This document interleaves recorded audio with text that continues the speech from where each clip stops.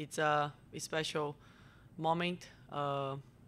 We work a lot every day for a few years to live this moment, and I'm proud of myself and my team because we start the match playing not the way that we wanted. So the first set I was missing a little bit more than the normal than the other matches, but I'm happy that I push myself to stay positive, to stay on the game because I know that the tennis match can change very fast. So I was trying to just play every single point, and I was improving. I was feeling better. I was giving me one more chance, even if I was missing, and then I would start to improve. I was in the end of the second set. I was feeling great, and then I was ready in the third one. So I'm happy that I could pass through this round. First of all, I hope everyone butchered it, but parabéns pela vitória. I want to, obviously, there's a lot of Brazilian flags out there today. What does that mean to you to have that support here in Canada with all the Brazilians, and does that motivate you to want to keep going forward?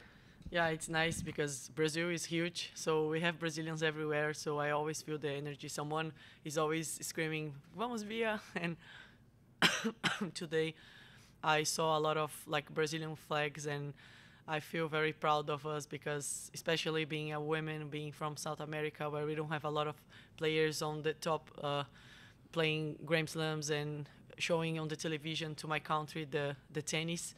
So I'm very happy, proud, and very thankful that they are coming to watch me.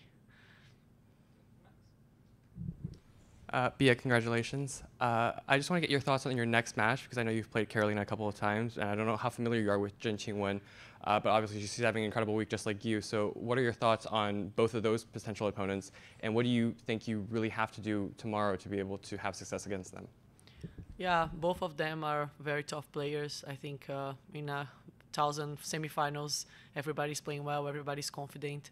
It's time to just enjoy and leave everything on the court. Carolina, I played twice, and twice or two times, I think twice. I won one and she won one, so she's a very aggressive player. She serves well, so it's very tough to play against players like that. And also, yes, and we practice here, so we know each other a little bit because we play a lot of weeks same tournaments. But yeah, I'll try to think about my game. I'll try to improve my tennis. I'll try to do better things that I didn't do today, and yeah, try to enjoy the moment. Yeah. I don't know if you've had a chance to check your phone since the match, but I mean, you've kind of blown up a little bit on social media. Obviously, the Brazilians, they show up everywhere. So I was just wondering if you have a message, maybe in Portuguese or in English, for any of your Brazilian fans, because they are definitely celebrating back home right now. Okay, do you want me to speak in Portuguese? If you want. Ok. Eu gostaria de agradecer a todos pelo suporte, pela torcida todos esses dias. Tem sido muito bacana receber essa energia. Com certeza dá para sentir mesmo não estando tão presente nas redes sociais, mas fico muito feliz mesmo e espero que vocês estejam amanhã de novo comigo.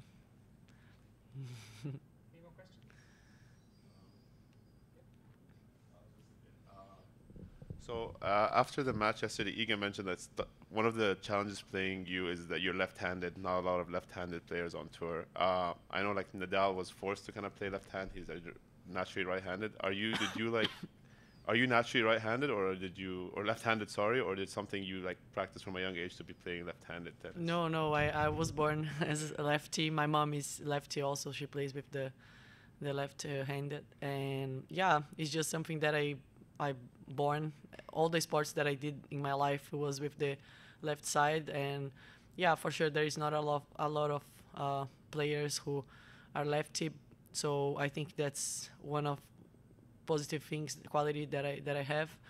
But yeah, it's like everyone has your thing, and I'm lucky to be lefty for sure. Thank you.